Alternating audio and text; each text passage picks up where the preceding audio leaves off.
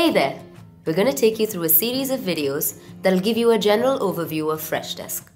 In this video, you'll be learning the fundamentals of how to work with tickets, adding agents, and basic automations. So let's get started. Once you've configured your mailbox, all your emails get converted into tickets, and you can view them here under the Tickets tab. The Tickets tab contains tickets from all channels like email, Twitter, Facebook, and phone. You can sort and organize your tickets better by using ticket filters and ticket views. For example, you can filter tickets based on a particular agent or view just the high priority tickets. To work on a particular ticket, click on it. This will take you to the detailed ticket view. Over here, you can view the entire conversation between the customer and the agent. The yellow box to the right shows the status of the ticket and the time by which it's due. This is determined by the Service Level Agreement or the SLA, which is set by the administrator. You can reply, forward, or add a note to the tickets here. With this, you can start running a basic help desk on your own. As more tickets start coming into your help desk, the rest of your team can hop on to help you manage them. You can add them as agents by clicking on the agent icon in the Admin tab. You can either add them as full-time agents or occasional agents. Full-time agents are those who are a part of your core support team, while occasional agents only log in every now and then. Now that you have your team ready, you can start automating repetitive tasks by using simple automations in Freshdesk. To get started, you can use the dispatcher to categorize, prioritize, and assign tickets to the right agent in your support team when they come to your help desk. For example, this dispatcher rule here checks the ticket subject and description for phrases like not delivered or haven't received. When this condition matches, it sets the ticket type to problem, assigns it to sales, and changes its priority to urgent. Similarly, you could use the supervisor to check on tickets every hour and the observer to trigger actions based on changes in a ticket.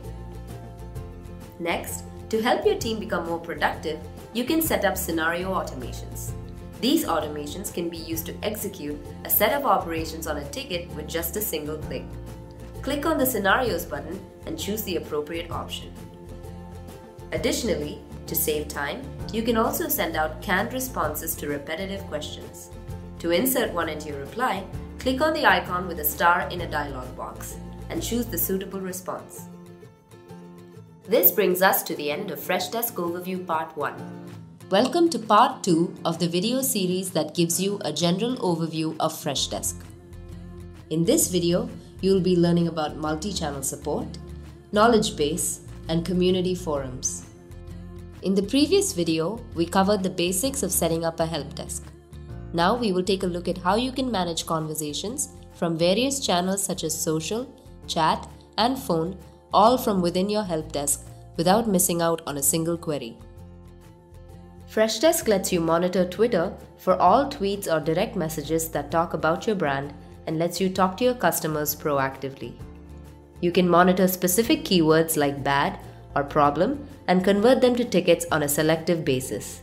Additionally, you can also create multiple streams to keep tabs on your competition or your industry in general. Once you're all set up, you can go to the Social tab, reply to your brand mentions right there without leaving your help desk. Similarly, your Facebook page can be added to Freshdesk and used to convert wall posts, comments, and messages into tickets. Here's the best part. You can even add a support tab to your Facebook page from where your customers can raise tickets and access your support portal.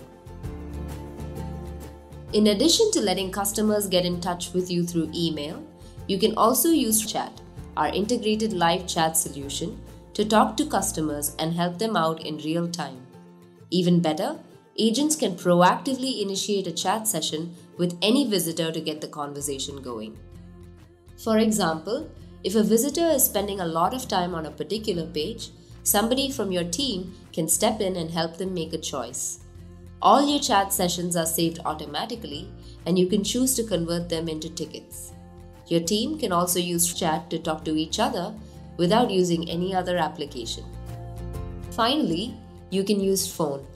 our cloud-based telephony system to set up a support hotline for your business. All you need to do is buy a number, configure the settings, and you're good to go. You can direct every incoming call to the right team by setting up multiple levels of IVRs or interactive voice responses, or forward them to voicemail when they come in outside of your business hours. Meanwhile, your agents can pick up calls on their desktops or their mobile phones when they're on the go. After a phone call with a customer, they can choose to replay the recording to get more information or convert it into a ticket to work on later. In addition to reaching out to you through multiple channels, your customers can get answers to their queries by going through your solution articles in your knowledge base. Once you have an extensive collection of articles ready, you can promote self-service to save time for your customers and bring your ticket volume down at the same time. All your knowledge base articles get indexed automatically and will be recommended to customers when they try to create a ticket in your support portal. Finally, you can set up community forums to give a platform for your customers to share ideas and give you feedback. It is an integrated part of your support portal and lets you have all relevant conversations taking place on your own turf. Forums are also a great way to engage with your customers and to enable them to help each other with valuable hints and tips. The forums can also be used to keep your customers updated about the latest developments in your product. This brings us to the end of Freshdesk Overview Part 2. In case you need more help, feel free to contact us or check out our knowledge base at support.freshdesk.com.